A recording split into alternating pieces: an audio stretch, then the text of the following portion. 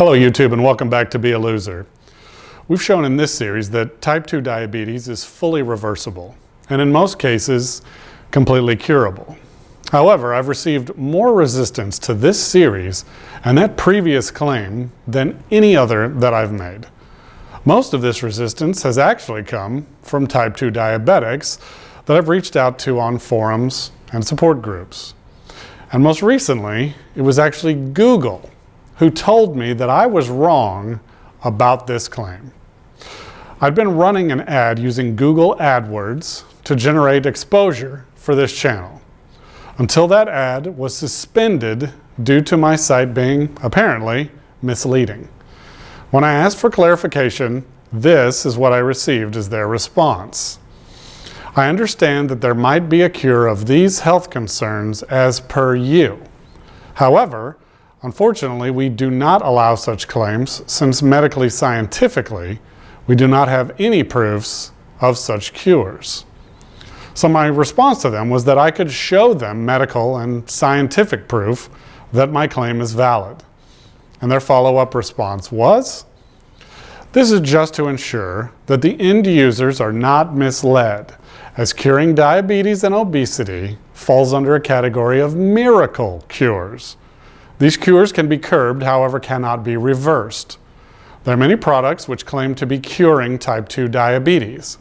However, they too have a number of side effects which might have severe results on people. Hence, as per these side effects, we can confirm that there are no particular result of curing type 2 diabetes.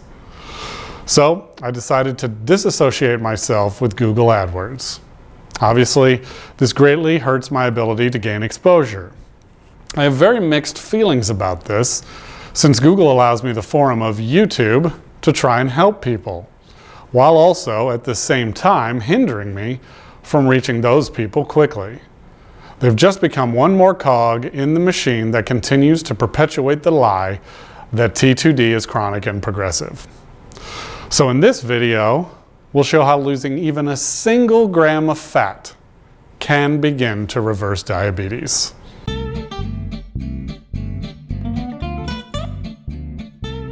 So to recap from previous videos, T2D is characterized by very high insulin resistance.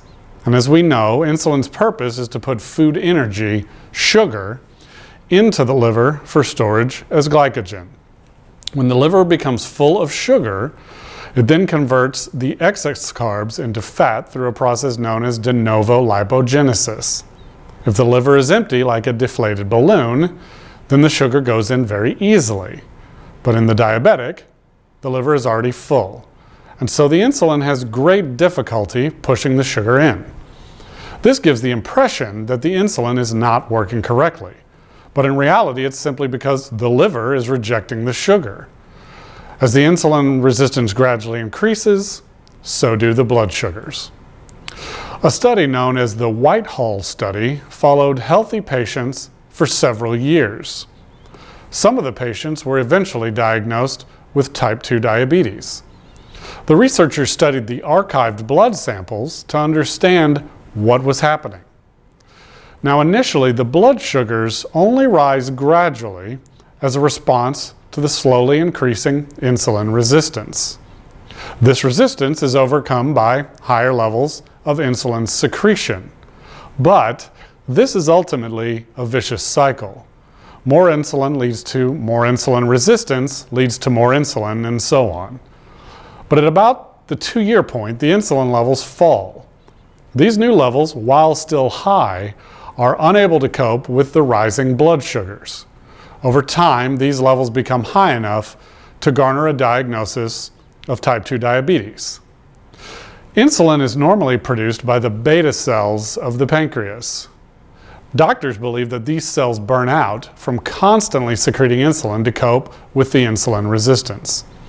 This is why experts believe that T2D is chronic and progressive due to the continued burning out of these beta cells. However, in his twin cycles hypothesis, Dr. R. Taylor postulates that these beta cells are not burned out, but merely hindered by excessive fat.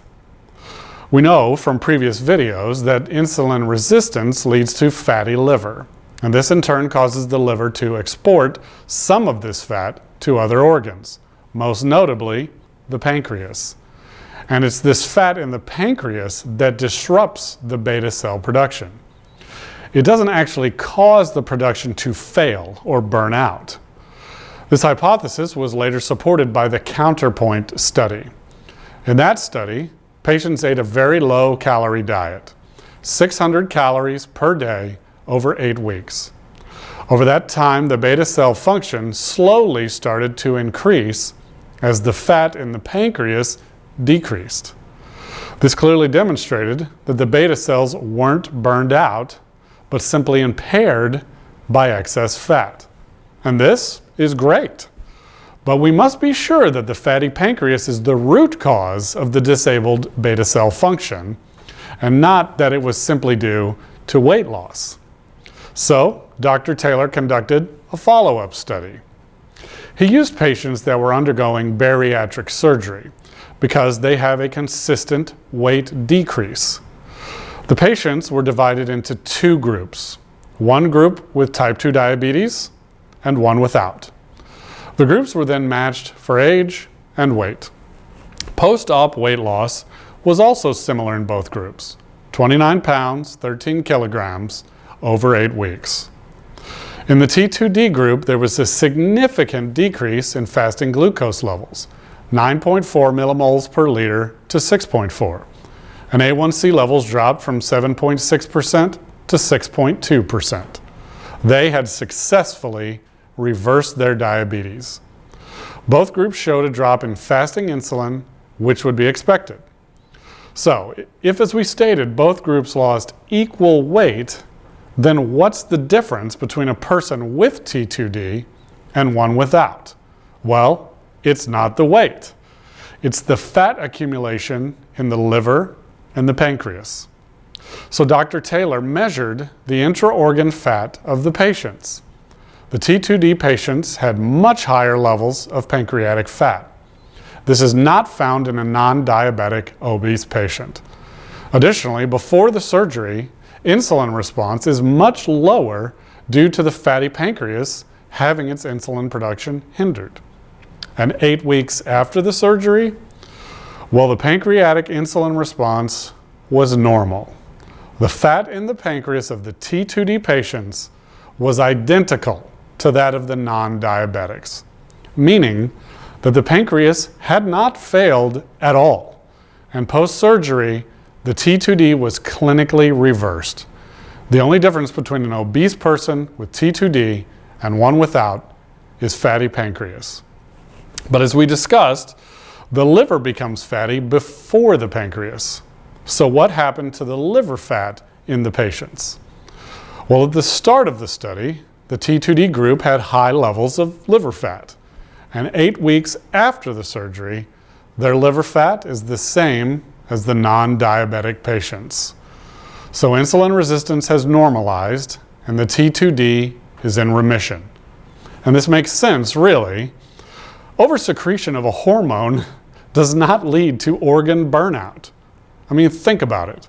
Oversecretion of cortisol doesn't lead to adrenal failure.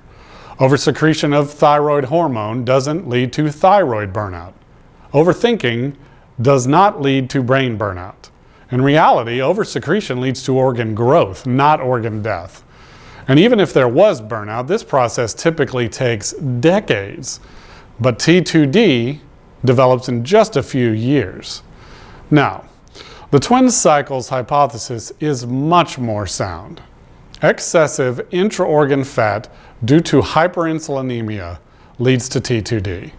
And as Dr. Taylor's study showed, the removal of this organ fat reverses the insulin resistance and the beta cell failure disappears. Losing a single gram of fat from the pancreas begins to reverse T2D. The clinical implications of this are amazing and at the same time infuriating. First of all, T2D is simply not chronic and progressive.